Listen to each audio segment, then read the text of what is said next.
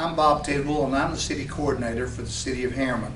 I'm standing in front of the council bench in the council chambers of our new office complex, which is located at 609 Rome Street in Harriman. We will be moving in by the end of this month, probably on the 26th, and we will have our first office open for business on the 29th.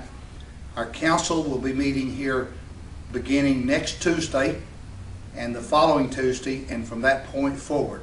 We're very excited about being in our new complex. All of the city offices will be located in this complex, and the street department will also be located here.